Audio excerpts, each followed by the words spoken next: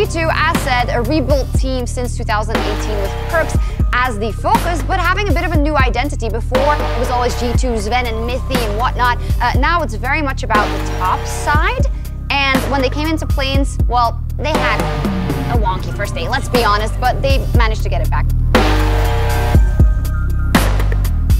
You guys ended up pulling up LLN's Infinity. They're also a team that just pulled off the upset win against EDG. So what's your first reaction to that draw? We did scrim against Infinity a lot, and I think we won every single one of the scrims. So I'm going with huge confidence into the matchup, but I hope we don't choke as we choked day one.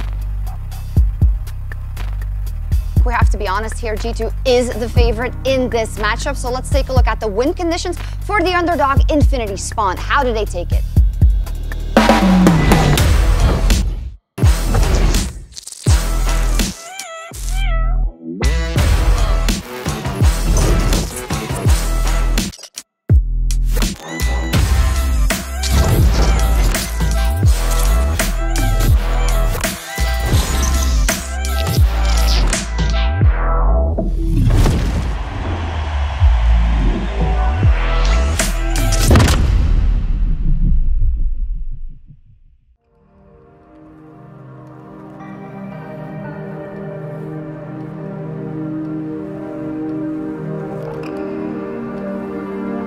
Skarner on the other. Skarner not a champion we've seen yet in the hands of Jankos. How are you feeling about this for Jankos? Is this the right choice for this guy?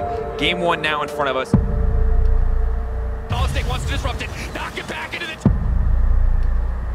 Garden, will he push any further? But there's the Urgot ult. Moving back into the tower. Wants to get the outplay, but it doesn't matter.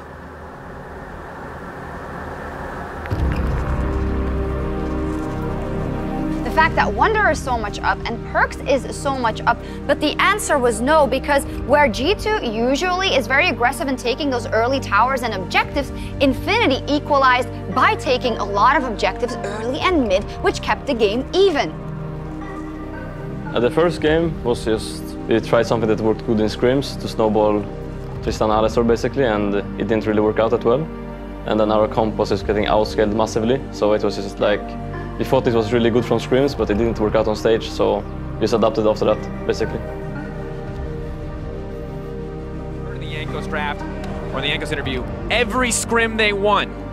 So far, every stage game versus Infinity, they have lost. And as we go into game two, that has to be heavy on the minds of G2. We're all eyes on Wonder, but the Baron is just as important at this stage of the game. Wonder now running for his life. He doesn't really have any other options out. Wants to pull him back. He's going to get the fear off. Can Wonder actually outplay this? He's already 2v1. He's already survived. He's already bought enough time for his team to take the Baron. Infinity have to contest now or they're going to lose everything. G2 bringing it back in game two. They're going to take out the opposition. They're going to crush them at every single turn. And in game two, the story of G2 is dominance. I mean, the thing is, the mistakes we did were really costly because we were hectic, I felt like. We took fights we don't have to take, especially against those wildcard teams. They like to fight a lot, so we played under their cards. I think we will be fine, you know? Like, what do you think?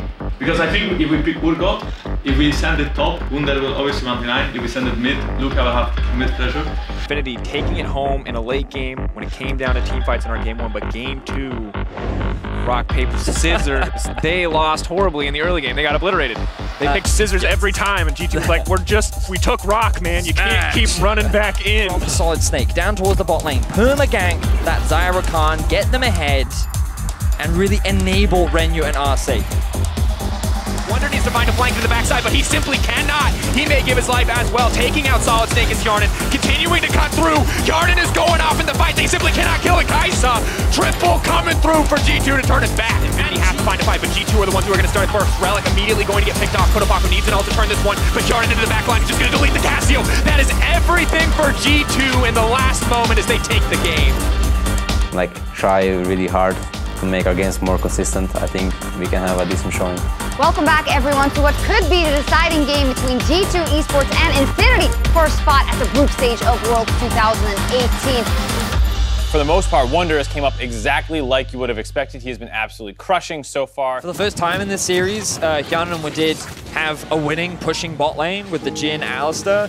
The order pit as quickly as humanly possible. Both top laners TPing in now. Relic in the middle. Perkz trying to find his way into the back line, but he takes so much damage back. He chases a beautiful Aurelion. Dash through, pulled back. There's the fear. There's the reset. Oh my God! They're cutting through G2. Our last game against Infinity, we had like triple AP, so it was kind of like rough, and also we did some bad stuff early game. I felt like we could have stumbled bot a bit harder, but we didn't really have like the best execution, so it was a bit hard. And then we also did like a really bad fight on top side, trying to hit turret. So we fell behind early. Going Wonder on the backside, everything turning against them. G2 firing back, finding their way back into the game on the back of this fight. Now cleaning up as the double drops for Wonder. Perkz on the side, baiting Solid Snake. Another kill going over in the favor of Yarn, and this is their moment. Everything stood against them in this game, from the draft to the execution, but in the final moments, G2 make it count. Had just really worn them down. You could see how mentally taxing this game was becoming as it was getting later and later. And I think that, once again, that's where you credit the veterans. That's where Perkz is the one carryover member from this lineup that has been in a similar situation and was able to steer his team to victory. I would say after this playing experience, we are very ready for votes. Like, our performance wasn't the best, but I don't think it was the worst either. I think we had some very good games, and we are just a bit inconsistent. I don't think there was anything that really surprised us. I think all the teams sort of played how we expected them to. They played the same sort of way, where they would just look to give up side lanes in order to fight. And I think we dealt pretty well with that across all of the games we played. Not for a second there is thinking of losing the game, of possibility of losing the game. You always are winning until the point that your nexus actually fall down. So you have to like always find a way to win, think about what enemies can do, think about what you can do. I think that's where I'm pretty good at.